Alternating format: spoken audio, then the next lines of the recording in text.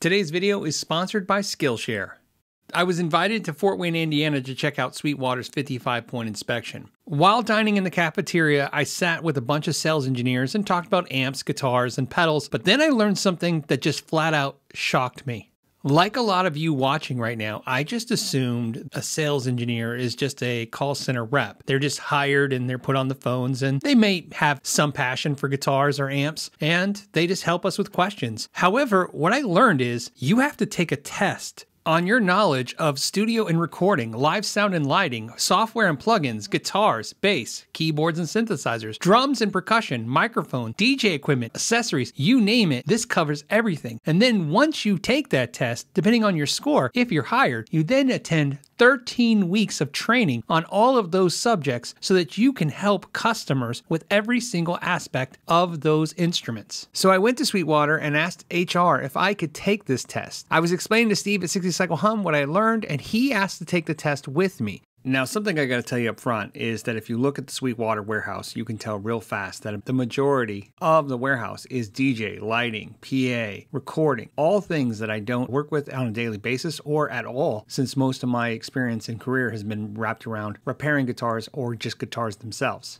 And I want to be very clear, we took this test exactly how a prospective employee would take it, and we thought this would illustrate how difficult it is or easy it is to be a sales engineer on the phone. What you're going to see is us taking the test, and because of Sweetwater's being very open about things, they're letting us share the results with you, even though this is something they normally don't share. All right, let's do it. Yeah, let's get it on. Yeah. I thought it was going to be quadrants, but they're jumping. No, it jumps immediately right around. Very quickly in the test, you could tell right away there is a lot of stuff focused on DJ, lighting, drums, and a lot of acronyms. It's asked me a type of drum kit. I'm trying to visualize where what is there. So has anyone ever passed it first try? Oh, yeah. Okay, so it's, sometimes it happens. 50% is a good score. Okay, 50% is a good score. 51%. Has anyone just like aced it? Oh man, the highest score I know of is like an 87. Wow. So. Someone got an 87? Yeah. That's impressive. Really good. I really thought there'd be more in my category because I feel like the majority of it was all in the categories I don't know. It makes you realize how unimportant guitars maybe are. Yeah, I really came to the conclusion that we're not everything. There's a lot of microphones. It was like just in the world. If you have to guess like percentage correct, what do you guys think you did? Man, I feel like overall maybe like 37%. That high? I think I got high 80s, low 90% on the guitar area, and then overall test I'm hoping for 31%. I mean, most of the multiple choice was like 5 answers, so like, so you guys, if you absolutely are terrible on the rest of the multiple choice, but you do well in guitar, you should get at least 20%. So you guys think you got 1 and 3? Okay, so we have answers? Oh god. Oh man, here we go. Roll, please. Yes, please. Okay. Before we give you those results, right now is a perfect time to talk about our sponsor, Skillshare. Skillshare is an online learning community with thousands of classes for anyone who loves learning and wants to explore their creativity and learn new skills. After taking that test, I really saw some areas I could really improve on. Not only was I able to take a class on lighting, I was able to take a class on recording. And one of the things I really enjoyed is that they have the classes set by time. If you have 15 minutes to spare, that was a big deal for me because sometimes I was thinking when I was sitting around going, I got 15 minutes, let's learn something real quick. One of the instructors I really enjoyed was Chris Brooker, and I really like how he broke things down, but more importantly, I like that I could go to sections as I was setting up some new recording ideas. The first 1,000 people to use the link down below will get a 1-month free trial of Skillshare.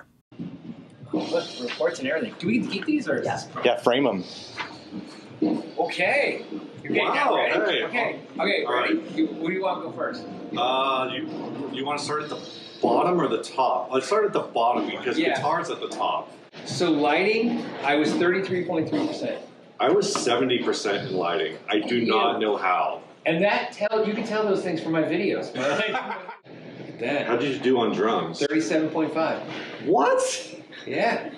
I did 75% in drums, Phil. Really? Keyboard and MIDI, I was 36.73%. I was 46.95%. Microphones, I got 20%. I got 44.4%, which is, like I said, there's so much specificity in microphones. I don't know how you get more than 50% in microphones. You'd have to be a recording engineer, I think, to get more than 50%. Yeah.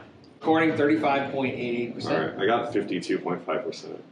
DJ, I got 55.56%. I only got 44%. Technical knowledge, 50.93. 74.6. What's technical? I don't. Yeah, do you guys have a reference of what that means? It's just divided up the product knowledge, which is up top, and then there's technical knowledge. Those are really the two categories. Like those math questions and stuff like that? I think so. Okay, so I'm sure right now you're asking yourself what kind of questions, and as you can imagine, they don't want us sharing the question. However, I can share a question that's like a question on the test. How do you measure speaker distance? Place your speaker 1/3 of the distance from the front wall and your seat 1/3 from the distance of the rear wall. For example, if your room measures 15 feet wall to wall, place your seat 5 feet from the rear wall and your speaker 5 feet from the front wall. All right, this is the one that matters. Yeah, guitar. Okay, I got 90.63. 96.9%, Phil. And then overall grade, I got 43.59. I got 60.4%. Yeah, because you were rocking those other categories. Yeah. I know you guys are also curious about questions on the guitar section, and again, we can't share the actual questions, but I can give you an example. What finish used on guitars never cures? And the answer is nitrocellulose lacquer.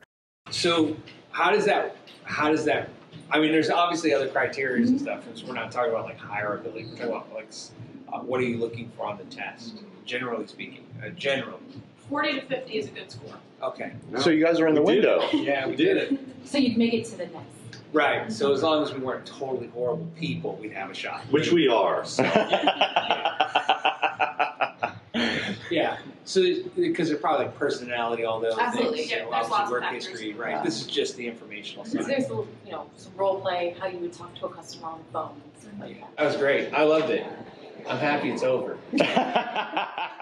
Now, before you guys go, there's a couple things I want to say. First, I am truly impressed with the investment Sweetwater is putting into people. The second thing I want to tell you is this is not a video just about Sweetwater. Other music stores, including smaller mom and pop, should take notice of the investment that Sweetwater puts into training. Because I think the message they focus on is that Sweetwater has big advertising dollars and that's why they're so big as a company. But the truth is, training your employees to improve your customer's experience seems to be at the core of what Sweetwater focuses on, and that's something any dealer can do. It doesn't matter how much money you have. All right, so that's our experience. I want to thank Steve for being crazy enough to join me on this. It was kind of fun to have somebody be miserable with me. Yeah, no, I enjoyed it, and yeah, for sure, just sitting there and like you were like, oh, I'm like, you'd either be a couple questions ahead of me or a couple questions behind me, and so you'd be like, you'd either be like, oh man, I can't believe all of these questions about like mixers. I'm like, oh yeah, I already did that part, and I'm thinking about, I'm like, yeah, that sucked. Or like, or you'd be, oh man, I can't believe there's all these questions about mixers. I'm like, oh god, like I'm not there yet. Like, You guys have to get tattoos now. oh my god. Matching Sweetwater tattoos with our scores, like Shane. It'll be there forever. Oh my god. All right. On that note, I want to thank everybody for their time. To the next time, know your gear.